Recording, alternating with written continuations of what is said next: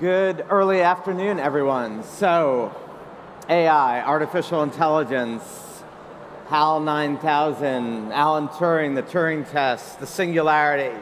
We are in a world where the integration of and the evolution of artificial intelligence has become one of the most key questions, and often at times something that fills people with a degree of trepidation, if not actual anxiety and alarm. And we are going to explore some of what BCG and the MIT Sloan Review have found about the way in which companies are continuing to grapple with the evolution of and the integration of artificial intelligence and how that impacts the individuals who are working there. So first, just a show of hands, how many of you use AI tools in your work today, or at least think you do?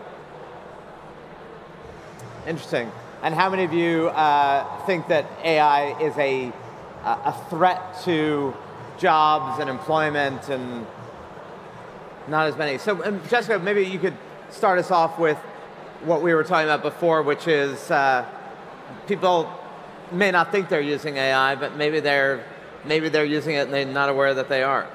Yeah, for sure. I think if you think of AI, first of all, you have to be a bit clearer about what you call AI, right? So when we refer to AI technologies, we think of technologies that actually learn over time and improve a process and support a process. So if you think, for example, I have a very smart question and I need a lot of data to answer that, but it's one single question, that's analytics, that's big data, that's not AI. AI is actually embedded in things that you will use that supports decision making. For example, when you use navigation systems, AI is embedded in voice recognition softwares. It improves that recognition and that understanding over time. Yes, and if I may add on that, in the report we did and the research we did with my friend David, we found that 28% of people are actually using AI without realizing it. So there are, as you said, Jessika, people are so embedded, AI is so much embedded that you have a lot there. When you use Salesforce, Einstein, or where you use even, let's say, Alexa or others, AI is embedded. And you mentioned before, am I on? Yeah, you mentioned before using things like Alexa or Google Assistant. So let's ask the question again, how many of you use AI? More should raise their hand. I wonder, David, maybe you could talk us for a moment about what you've found. I mean, you've been doing these studies about companies and the relationship between artificial intelligence over the past 6 years, and you said this year you looked more at the relationship between individuals and artificial intelligence within a corporate context. So maybe you can tell us a little bit about that. Yeah, so one of the things that we really tried to figure out this year in our research was this idea that companies are getting value from AI at the expense of individuals. And what we found was that it's not true. And in fact, at a deeper level, the question doesn't even make that much sense. Because when AI use is pervasive in the enterprise, which we're finding it is, people are using AI in business applications. They may not even be aware that they're using applications that use AI. There are no trade-offs sometimes in many instances between using AI and people getting value and the company getting value from AI. So François, maybe give us some examples of the ways in which particularly individuals are getting advantages from the utilization of AI within companies. So basically, I would say three things. Very often, when they work hand in hand with AI, they will improve their competence. So, for instance, and let's take one example of, let's say, a company, or when you have a salesperson and you ask him or her to go and visit a store and to choose the stores and the next best action, the offer they need to give to their. So basically, they will increase their competence because AI will add, will recommend, will propose, and many companies get this. So competence is critical. The second is because of the quality of the recommendation the human plus AI to a certain extent, and a good friend of mine doesn't call it artificial intelligence, but augmenting intelligence. And as it is augmenting intelligence, basically, you have more autonomy. Your manager is less needed. We all know that the role of a manager is to make you do things that you should not do otherwise. But here, as the human plus AI is recommendation and is better, then you need less managers, so you have more autonomy. And the last thing is that it improves relationships. For instance, we found that 56% of people believe that thanks to AI, their relationships with their colleagues is better. And just 3% believe that it has worsened. And I think that through this competence, autonomy, and relationship, you have something that is really important in the way you live in your job. And therefore, it drastically, significantly increases your own value and the value you get through AI. Yeah, and just to follow up on that, the importance of having a tool that can improve your competence, autonomy, and relationships is huge. In the social psychology literature, these are the key ingredients of being self-determined in your life. These are the key ingredients for basic psychological needs. And if you're going to satisfy basic psychological needs with AI, AI is actually helping people to become more human and more satisfied. So, I mean, give us some examples, like some really real-world companies that where individuals have found within their organizations that these tools are not at all threatening, they're actually empowering and enhancing. Maybe if I can give you one. We were working for a consumer products company in France, and to François' example, we were deploying AI-based recommendation engines for sales reps when they're visiting stores on what they should be doing.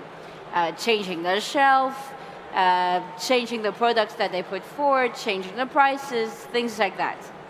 We started off the deployment by a pilot group of about 20 sales reps out of 150. The tool was working so well, and people were so happy to use it, that the unions in France actually asked for a strike if the tool was not expanded faster, because they thought that was an unfair advantage to the people that had the recommendation engine. That's a true story, and I don't know if you know unions in France, they're not easy to work with. But because you actually give the tools to people to do their job better, it actually helps them achieve their bonus, it helps them make better decisions, it helps them outperform in the market. Of course they like it. There is no reason why they would not. And then it also brings more productivity to them. But productivity is a byproduct of the intelligence. It is not the core effect of the intelligence. That I'm going to remember. That may be a first time where a group of people have threatened to strike on behalf of AI. Yeah. And in France, no less. And in France. That is like a perfect example. But sort of on that, and as a counterpoint to Jessika, you know, a lot of us have the impression, I think a lot of people who work in companies, when they hear that there's a corporate initiative to integrate more artificial intelligence tools, not just data management, but analytics, decision-making, predictive analytics, machine learning, you know, they understandably get somewhat trepidatious that is going to replace them, right? That there's going to be a replacement effect of the job I'm doing will soon be done by a quasi-intelligent machine. Is that is that actually a threat, or is that overstated? The perception of the threat is stronger than the actuality of the threat in many cases. Well, look, at the team level, we found this last year. There's a great quote from Ed Schein, an MIT professor, on culture. He said, culture is like an immune system. It is for the group what a defense mechanism is for the individual. And what we found is, like, once you overcome the immune response to adopting AI, there are all kinds of positive spillover effects on team culture. And it includes improved collaboration, improved morale, improved clarity of roles, and improved learning. And is that because some of the tasks, at least now, that sort of machine learning and quasi-intelligent are removing the need of people to do mindless, repetitive tasks? You know, is it that, or is it more than that? I would like maybe to pick this one, if you don't mind, because I think that limiting AI to removing this type of tasks is the wrong mindset. Actually, AI is really augmenting you. And I was the other day on a trading floor, and the head of this trading floor was telling me, this is amazing how my traders and AI are learning from each other. Of course, at first, AI will learn from the decisions made by the traders and so on, but then, thanks to the recommendations made by AI, basically it opens new paths of thinking, new paths to value in that case.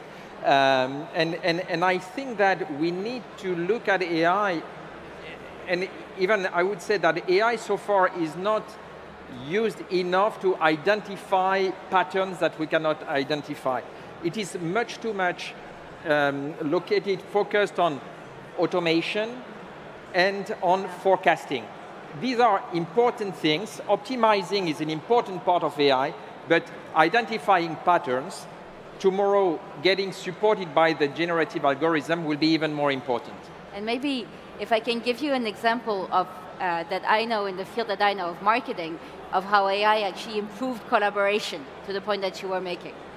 I don't know if we have marketers around the room, but if you are, thank you. So if you work in marketing, you are used to meetings where people dispute has something worked or not worked. It's bread and butter in marketing. So we did this campaign, or we did this event. Has it worked? Somebody will come up with a measurement and say, I believe it has. Somebody will come up with another measurement and say they have not. And that creates conflict and tension in marketing all of the time. If you use AI common-based tools to actually measure marketing at scale and all of your activations, what it does is effectively it creates a common language, a common source of truth for people to take decisions off of jointly. And when you have that, and with the explicability of AI, this is the measurement, this is why of the measurement, this is the recommended next step, that transparency actually creates better collaboration and decision making rather than the uncertainty and the conflict that comes from the lack of transparency and the lack of understanding. Yeah, one other thing on culture, if I may. It's last year we looked, if you think about culture as operating on 3 levels. One is the top level is behavioral. These are the behaviors that are common practice in organizations. And then below that, there are the values that help frame, guide the behaviors. And below that, at the foundational level, are assumptions. And what we found is that AI can help organizations change the assumptions that drive their organization. There's a wonderful example from CBS where the chief data officer wound up giving 50 years of KPI data on what makes for a successful TV show to her analytics team or data science team, and she said, I want to know whether or not the KPIs that I have are the right KPIs going forward. And the team came back with, and I want to know also whether or not the ones that I have are good or bad. And what the data science team came back with was, here are the ones that you have are fine, but here are 2 new ones you should really sort of focus on as well. These were the assumptions that were driving what counted for success in their organization. So, François and Jessika, companies come to you with questions they want to answer. So, what are companies coming to you to answer about, AI integration, also how it affects individual workers within the organization? And on the flip side, and maybe Jessika, you can talk about this, what questions should they be asking? So, in my opinion, the main question is a business question. I think that AI is just a technology among others, and so you need to choose when and how to use AI. And how to use AI, because for instance, we had, and we've been able to identify different collaboration modes between AI and humans. And just to get one example, that might be interesting. IBM Watson, everyone knows IBM Watson, or at least the eldest of us, when it was winning the Jeopardy game. And then you had IBM Watson Health that was not a great success in many cases because people were expecting the IBM Watson to give the answer, to decide what, let's say, the treatment for cancer should be. There, it was a failure. But for some oncologists, they tried to get IBM Watson as what I call a recommender, because they realized that IBM Watson was able to compare the genes profile of the patient with many gene mutations that were already digitized and gathered in many papers, scientific papers, and therefore was able to propose some specific treatment that would have been overlooked otherwise. So it's important. They should come and say, okay, here is my problem. How can I solve it? And up to us together, we see how we can use AI.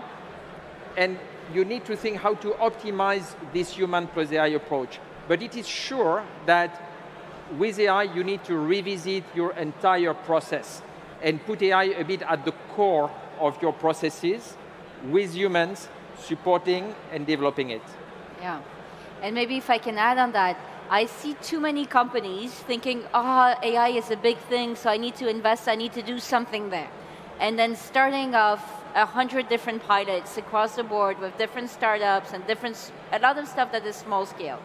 The problem when you do that is that you are not solving the bigger business questions, you are not focusing the technology on where the value is, and you're not revamping your culture and your organization in a way for it to scale. I would advise companies to focus on the 1, 2, 3 bigger business unicorns that they want to solve, and focus on that, and go for end-to-end re-engineering, leveraging AI for the process and decision making, but in a very disruptive way. So in the limited amount of time, I have one very large question. You know, François, you've done business in China. Obviously, BCG is around the world. One of the concerns that animates both the EU and the United States right now is this concern that China in particular has an AI advantage. You know, they have less data privacy issues, hoovering up data. Is it your impression, though, that there's any differential between how, let's say, Asian companies or Chinese companies are integrating AI? Are EU and American companies actually more nimble about that? So you have 11 seconds. 10 seconds. Basically, their main objective is not to innovate, but to upgrade the traditional companies. And therefore, they are creating vertical AI ecosystems with companies mastering the technology, but knowing the industry very well. And this combination of vertical AI ecosystems is the next frontier for competition. So I think that we should not be afraid from, I would say, but from a geopolitical perspective. It is a new way to compete. So let's try to see, because we have the ingredients. Now we need to find the secret sauce. Well, maybe that will be the 7th edition of the AI question. Which cultures and which companies do it better in which geographies? Thank you all very much. Thank you for your time today.